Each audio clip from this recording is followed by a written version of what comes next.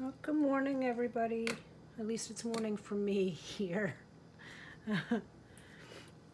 I'm doing this early in the morning because I know that today nobody in the house is getting up, or they shouldn't be getting up this early. So I'll be able to hopefully do this without too many interruptions, or without any interruptions would be great. So if I sound a little groggy, it's because I haven't had a lot of coffee yet.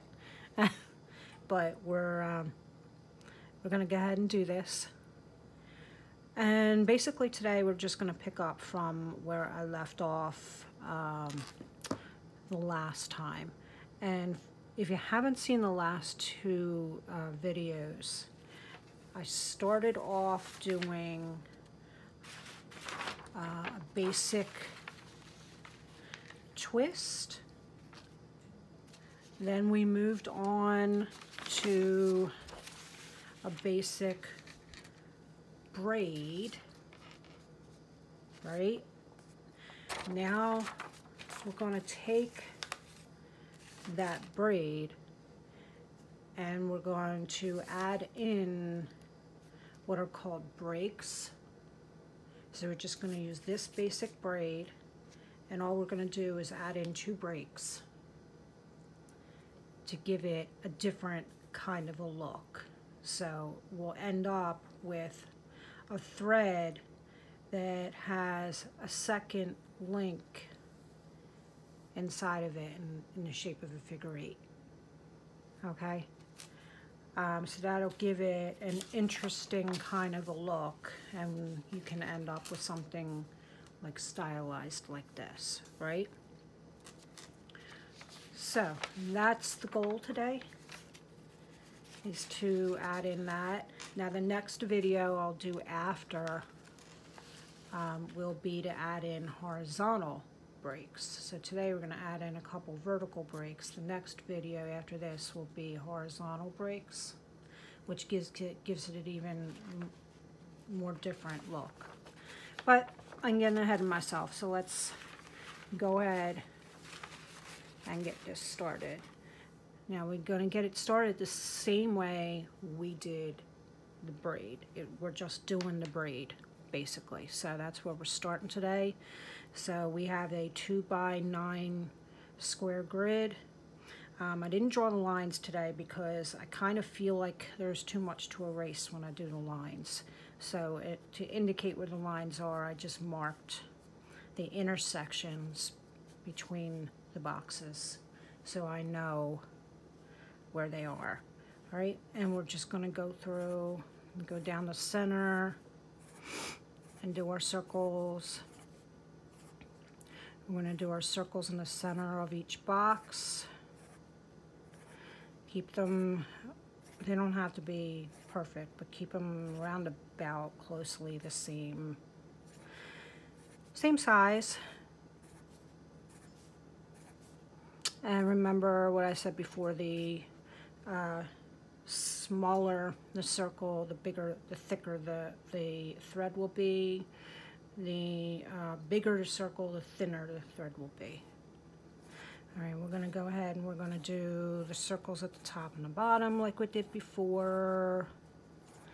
You can put circles, I'll put circles on the corners. Doesn't really matter. I don't worry too much about the ends really until I get to the end. But anyway, all right, so we're going to start with our perpendicular pairs of lines like we did with the braid. We're just doing the braid to start.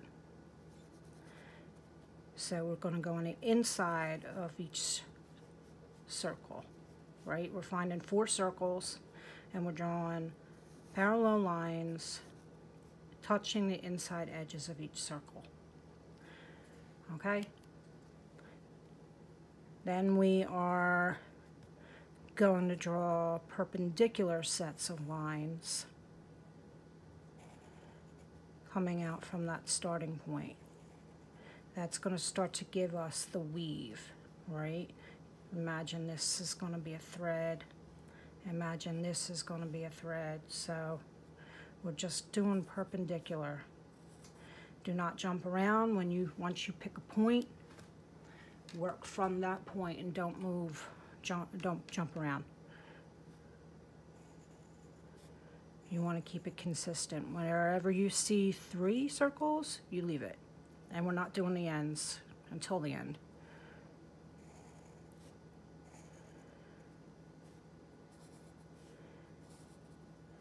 And this is just, when you do this, you're going to want to draw these lines in lightly, because they're either going to be, some things are going to be erased, and some things are going to be traced, like traced over. So you don't need to draw dark, heavy lines here. They're just keep it light. You're basically just doing guides.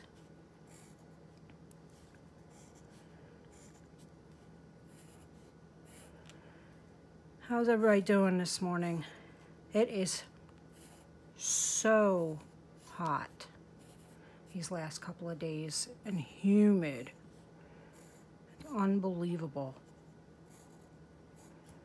And it's September. Usually around here we get that kind of weather the end of July into August, but it's September already and we're having 90-degree weather,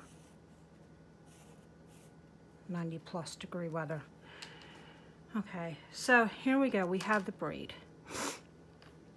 Now we're going to add in the vertical breaks that we need, and for these purposes I chose to do my breaks in box 3 and box, I think this was 9, 8, 7. All right, so 3 and 7 in those columns. And I did the breaks going from the circles that were in the middle of each of those boxes in those columns, connecting those circles with a line. Okay, so we're going to go ahead and do that. 1, 2, 3. This is row 3. I'm drawing this in dark. You don't want to do that, but I'm just doing it so that you can see it. And then 7. All right, there's our breaks. And then we're going to go in with an eraser. This is just a click eraser. It's really easy. All right, now for this one, the reason why this break is here, it means that the line cannot go through that. It's like a wall. If a thread comes to that wall, it has to turn. Okay? So anything that comes up to that wall has to turn and like almost at right angles and go off in a different direction. So you're just going to do a little bit of erasing here. You don't want to erase a whole lot. Just anything that just kind of comes up to the line. Now there, you can definitely put these breaks in before you draw out your weave pattern. These perpendicular lines. I did that, and you have to think once you get to this line as you're drawing in these pairs. You get to this line and you have to start thinking, okay, if this thread's going here and this thread's going here, and you have to think about your over and unders. And that's fine if you're with it that day, you know, or if you got a lot of experience doing it that way. I did it that way first just to kind of play around and see how I was going to do this video, and everything was fine until I got to the end, and for some reason I dropped the ball at the end. And that's when I realized, I said, you know what, this is going to be easier to show you if you just draw out the basic perpendicular lines, sets of lines for the braid, draw in your breaks, and then just erase the little bit that you got to erase. It's really much easier and much less confusing that way. All right, so let's deal with these breaks while we're here. So imagine we have this line, which is going underneath this, and it's going to get here and it's going to turn, right? And it's going that way. If this break wasn't here, we would have it go underneath, but there's a break here. There's nowhere, it can't go where it would normally go, so it is going to turn. Okay, so it goes underneath this one.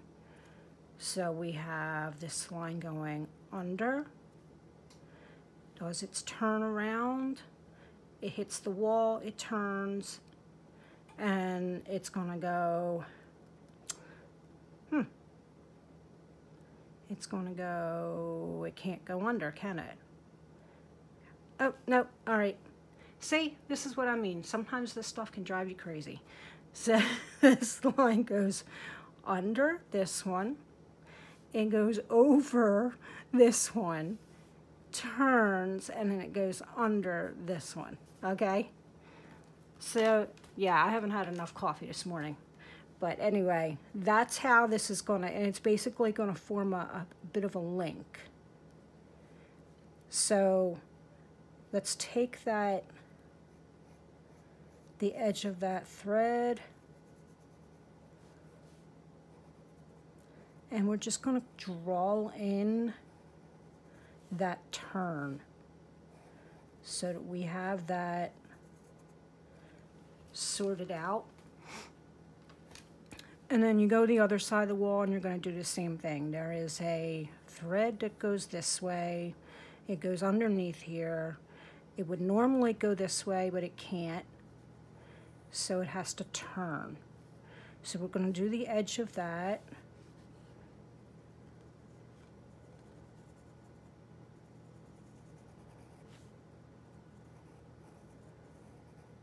Okay. Now I'll come over here and we're going to do the exact same thing for this break. This is the thread we're working on.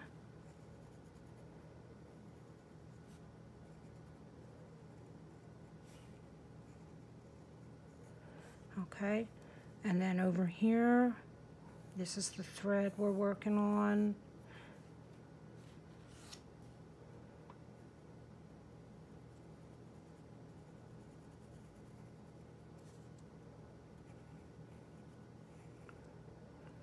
Okay, erase anything we don't need, including all those marks I just made. So hopefully we understand that.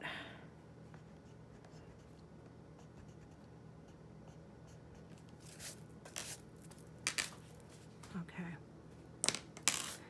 The rest of this is basically just doing the same thing we did with the braid. We'll start with creating the loops.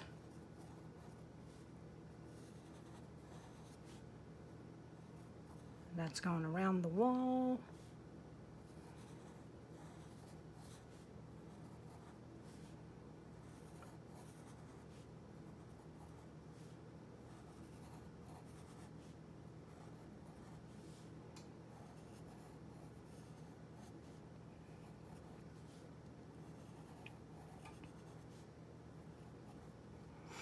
We're going to leave the ends. Now we're going to do the bottom. And you're seeing it starting to take shape, right?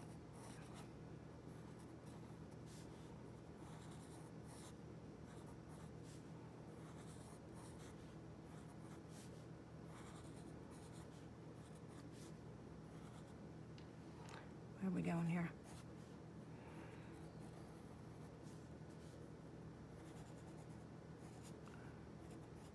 All right.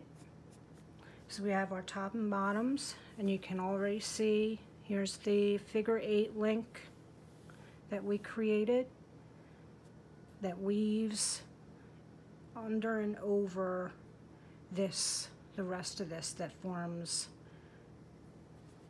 Like you'll see a link on this, but it's not a closed link like the figure 8. It actually will wind around. And let me finish the ends, and you'll see it even better.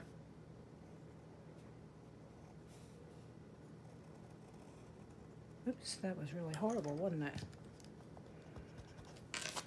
It's me trying to rush.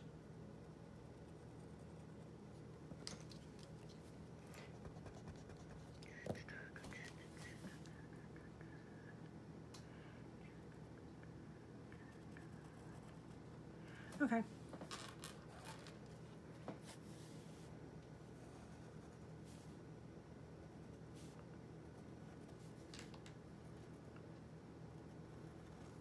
All right, now you'll see that this is not a closed link like the figure 8.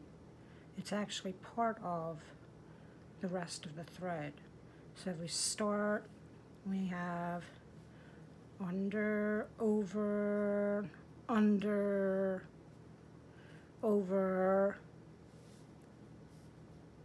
under, over, under. It can drive you crazy after a bit, but okay, we're going, let's see, we're going this way with the thread. So it's a really cool way of just creating a little bit of something different.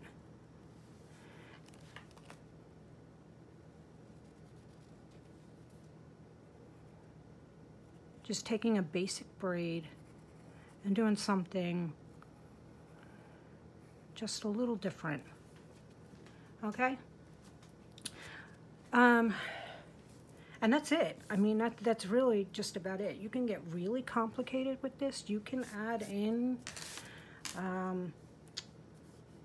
horizontal. You can mix horizontal and vertical breaks together in the same kind of pattern if you know what you're doing. You can even do crosses. You can do like a cross, an X, and I think I've done that already in a previous video in a heart shield video I did, where you did a cross and then nothing could come past this 90-degree angle, right? There's all kinds of things that you can do with breaks that really take these basic knots and really give them a sense of style. I think today, now this one, I'm not going to go ahead and stylize this because we've done this already. She says as she grabs a pencil to go do exactly that. I can't help myself. I just can't. I love doing this stuff. But basically, you're just going to retrace your lines. And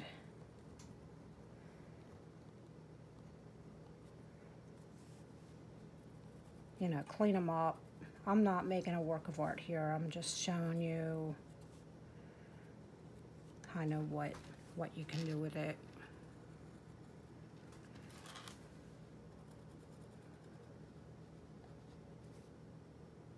Not bad for somebody who had almost no coffee this morning. I know I've had a comment, at least one comment so far, that this has been very helpful.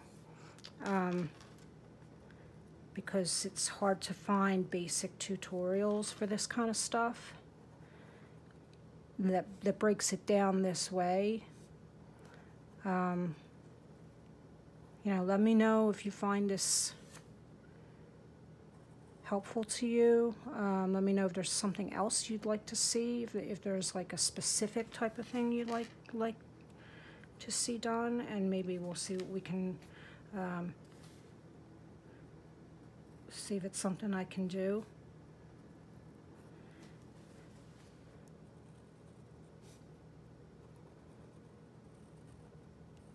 Oops, that's a little off, but anyway. And then it's just basically from this point on, you're doing, you know, you're shading your where your lines are so that you can get some kind of sense of 3 dimensions, that the lines are going over and under each other.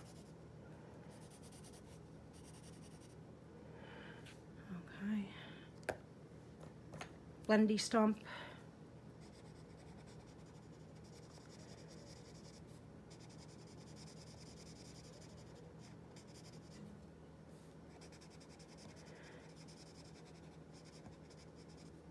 And these blendy stumps, you're basically grabbing the lead from the line and kind of pulling it out, softening it as you go further away from the line. You soften it, loosen up your pressure, and you can make that as dark or as light as you would like.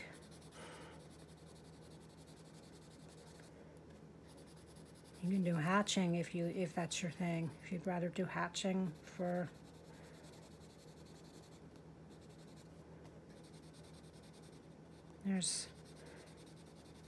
you can then take this and you can take all kinds of basic drawing techniques and do all kinds of stuff with it at this point.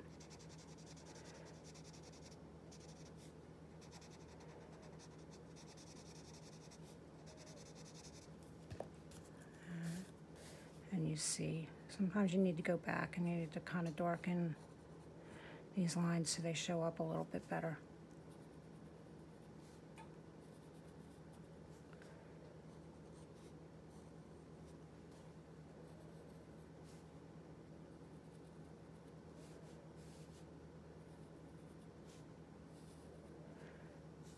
You get the idea. I can be here all day with this. Literally, I could. But see, there you go. Now it's just kind of, that's basically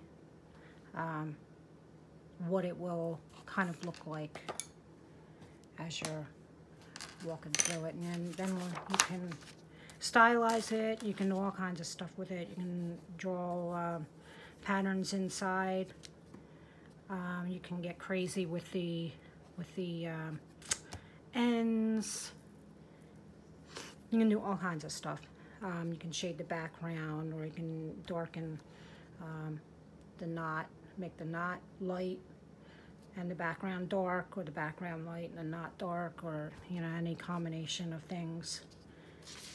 The more shades of gray, black and white that you use, of course, the more complicated your end design is going to be, and the more three-dimensional and visually interesting it's going to be. But for these purposes, I just kind of did something more or less basic. Okay, so hopefully that helps you. That is the basic braid with vertical breaks.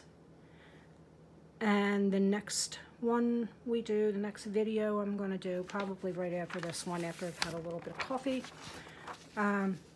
is going to be the basic braid with horizontal breaks. So you can see kind of how things look different depending on what kind of breaks you put in, where you put them. Okay, so thank you for watching. Hopefully this was helpful.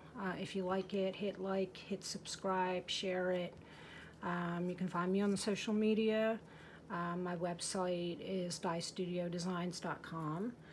I have a blog there. I sell faux floral merchandise, fairy houses, handcrafted wooden fairy houses. I sell Celtic artwork that I've wood burned on plaques and plates. It's a work in progress. I'm building up my inventory as I go. But if you have any questions, any requests, anything like that, the best way to get a hold of me is email.